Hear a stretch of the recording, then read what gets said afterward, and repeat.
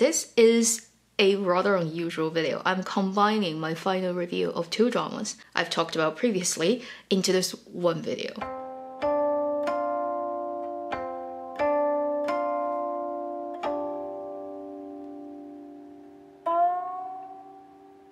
Hello, you're watching Avenue X, where Junkie on Good Storytelling shares her thoughts, knowledge, and occasional weird ideas on stories and how they're told. 我的巴比伦恋人 Dear Diary and 只是结婚的关系 Once We Get Married have both finished airing. If you've watched my first impression videos of both dramas, you know I have really good impression of both of them, and it kind of maintained my first impression all the way through till the end. I think it makes more sense time-wise and energy-wise, everything, to put both dramas' final review in one video. So today first I'll talk about Dear Diary and then Once We Get Married. For Dear Diary, 我的巴比伦恋人, I'll still put it at the 2 goat mine. I don't think it has performed exceeding my expectation to the point that it deserves a 3 goat mine, but it will be a high 2 goat mine. It's like 2.5 or something. Really, really good. I'll put 2 links in the description box of the video on Bilibili, done by content creators in China, that are interviews from those content creators to the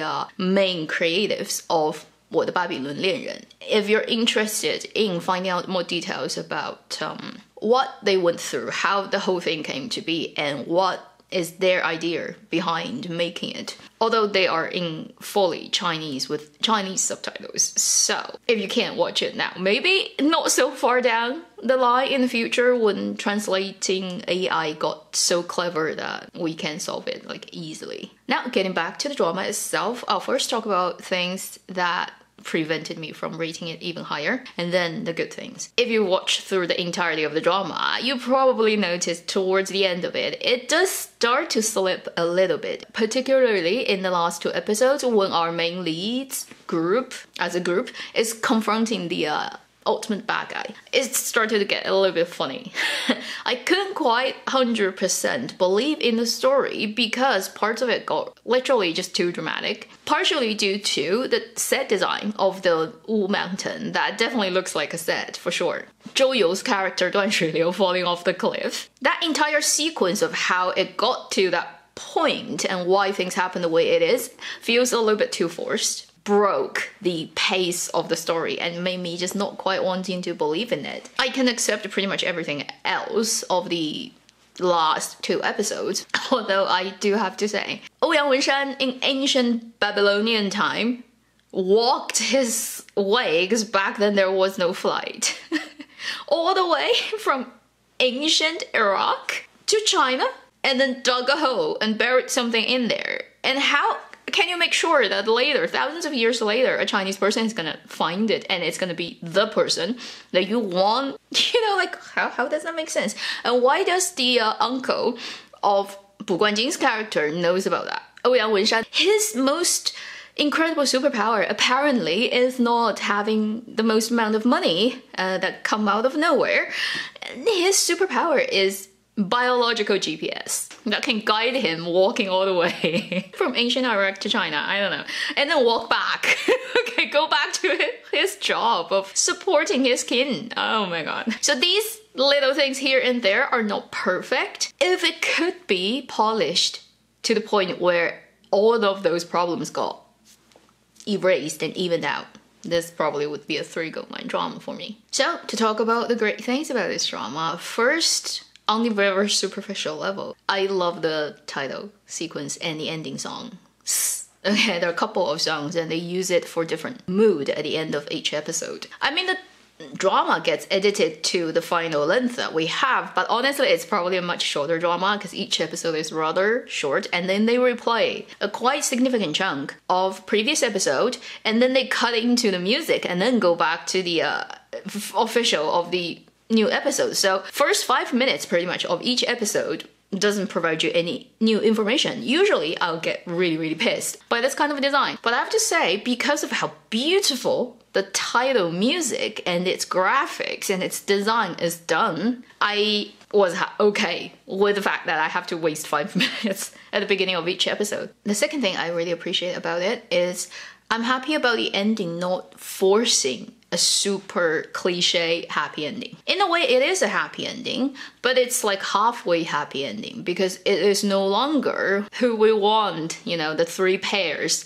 the original people together being together. The two main male characters did travel back to time and then couldn't come back anymore. So our contemporary female lead and her friend basically lost who they really loved and never gonna meet them again. But they both ended up with a token that is designed and specifically given to them that only they know that it really did happen. And then at the last bit, when both female characters did end up meeting almost a version of doppelganger of their, you know, like fantastical love story in real contemporary time, is also rather well done because it doesn't emphasize on that these two guys now having a contemporary life as really a new person. Maybe they're in reincarnation, really. Like, I think that's what they aimed at, but neither of them really have any idea about what happened, you know, before. And they definitely do not understand why these two girls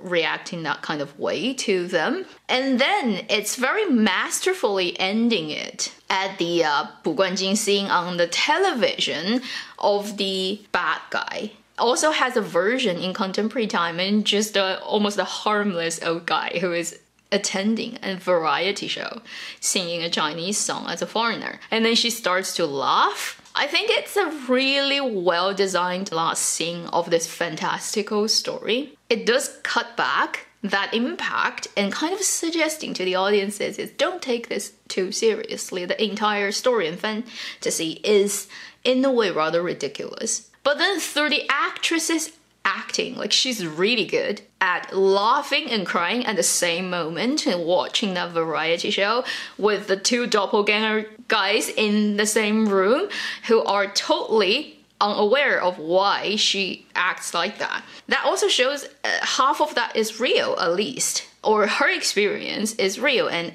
us as audiences who have gone through the entire journey with her knows it's real for her. But to the rest of the world outside of this immediate sort of group that is the characters and audiences, it is ridiculous. And I think it's so interesting that they picked that shot and that kind of moment as the ending. I would hate to actually have a super happy ending of like they reincarnated and they remember what happened and they came back to their love. No. That would actually be so cheap. The current version, although I don't think they're gonna make a second season of this thing, a new story starts now. There's a new chapter behind it. It may work out between these characters, it may not. It has that laid back attitude towards the, let's say, the ridiculous nature of existence. The third thing, definitely the actors. I so appreciate the entire casting of everybody. Ideally, I would have all of them using their original, real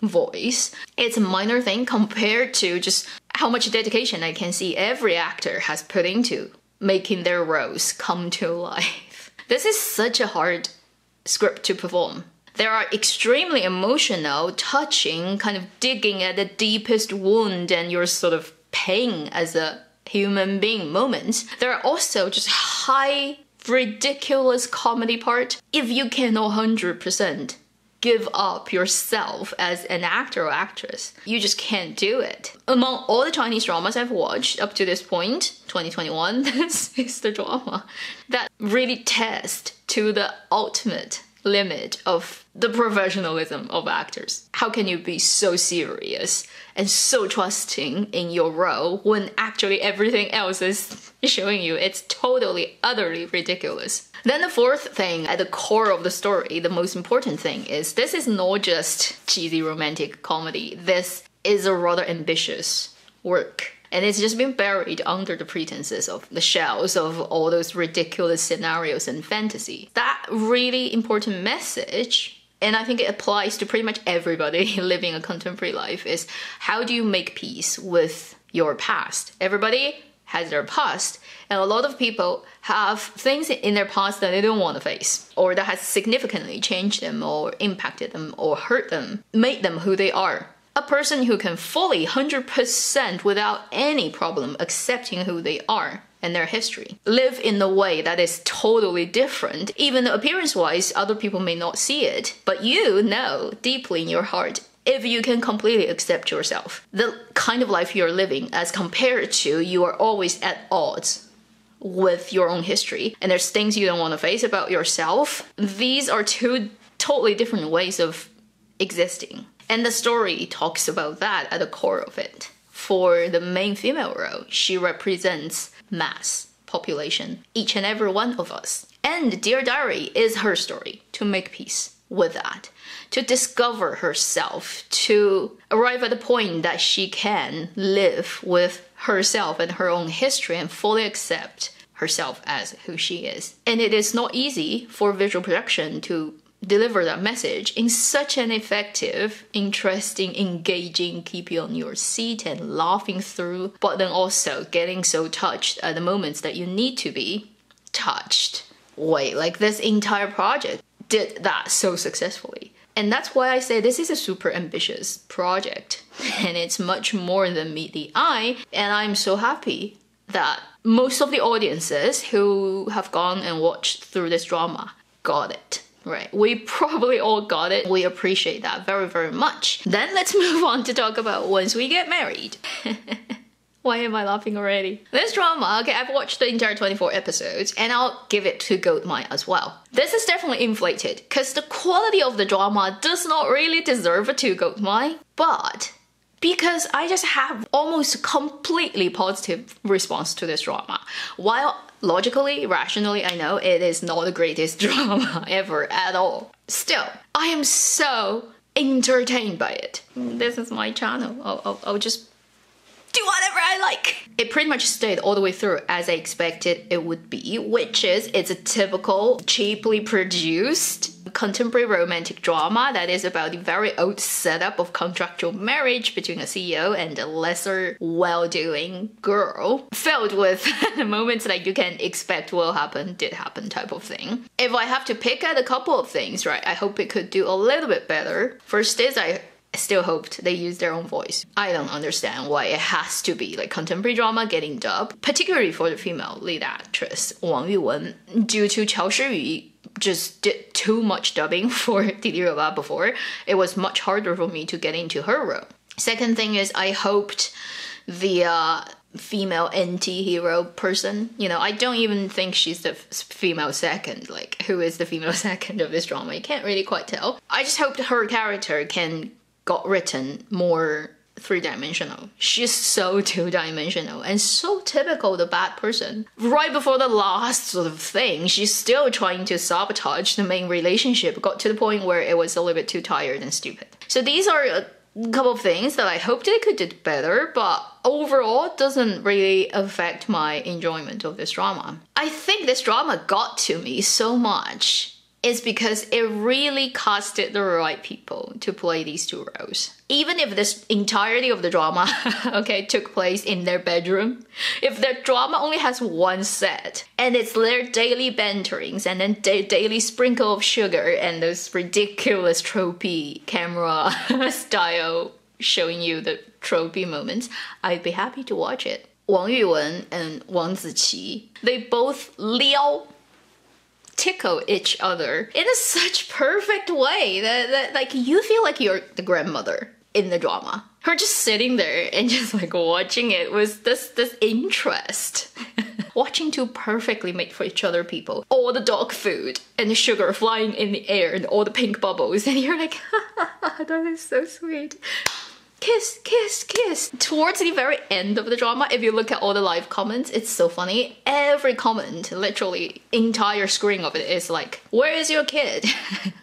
Why isn't she pregnant yet? Come on, go and give birth to your children. Everyone is just like grandmother and mother for these 2 roles. We have completely taken the position of that angle and just like, come on, you two. We expect a string of kids running after you at this point now. If you have watched the very end of the drama, you know there's this one plot of their contractual marriage got exposed, and then that causes the guy's company's stock to plummet, and then the investors got really angry.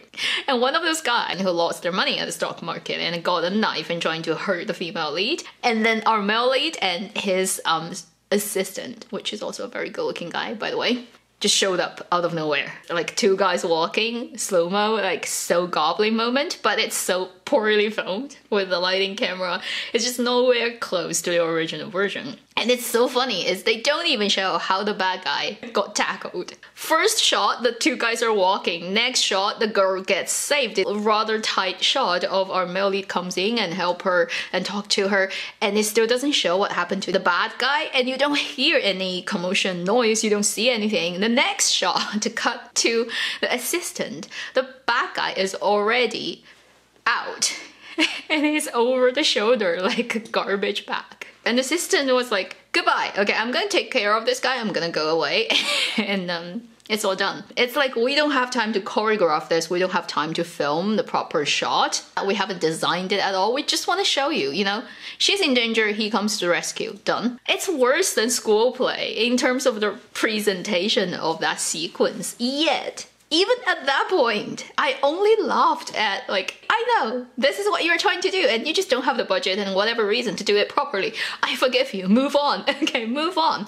It's actually really ridiculous to watch that and see that you react that way. And then you read live comments. Pretty much all the audiences who are typing out those live comments have the exact same reaction, which is that this is so bad, so 土, so copying gobbling, and so just like not doing it even properly at all. But we do not care, okay? We see it now, we forgive you, move on. It is a rare thing for a drama to have so many shortcomings and so clearly not well produced. Like every time they're traveling to Italy, you can tell it's filmed in China because they don't have the budget to do that. It's all interior, it's just some kind of like general Western styled rooms and architecture, and it's so not in Italy. But because of these two actors, really, they're so perfect for their role, and they're the sugars. When they first got together, which is rather late in the drama, I think around episode 17 or 18, that's when they first officially become husband and wife. I was so like their grandmother. And every other drama reviewers who are watching, happen to be watching this drama, that I noticed how they react to that part exactly like me. They were like, finally you two are, It got me physically, emotionally, hormonally to react to it. Exactly to probably their design and their expectation. Therefore, it is really a successful drama in my opinion. I have seen quite a few drama reviewers just pretty much treating it as a crappy drama, like every other crappy drama that we have seen this year. I have the feeling they probably haven't really watched too many episodes. They just opened it and watched the first one or two and was like, this is another crappy drama. It's sad, you know, missed opportunities. But I'm just happy that I managed to stick through the first couple of episodes to discover